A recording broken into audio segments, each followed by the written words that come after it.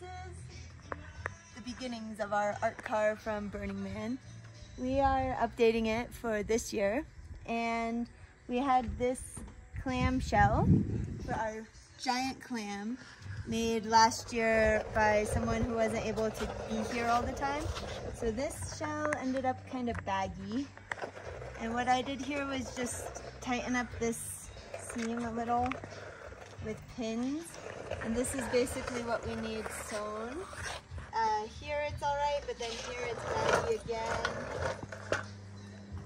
So we have all this coming around, needing a stitch. And then here it's a little tricky because there's this seam coming down, which I think was to fill up this extra fabric, and I think it needs to continue, but I pinned it tight. However, I don't really want it to look like Frankenstein. So this one might need a little help to be exactly in the right spot, but I need the fabric tight all the way around.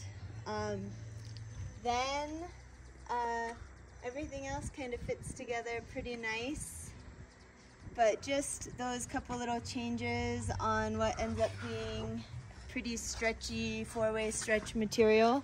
What is it, spandex? Yeah, it's a spandex. That's what we need in order to make the project look amazing for 2024.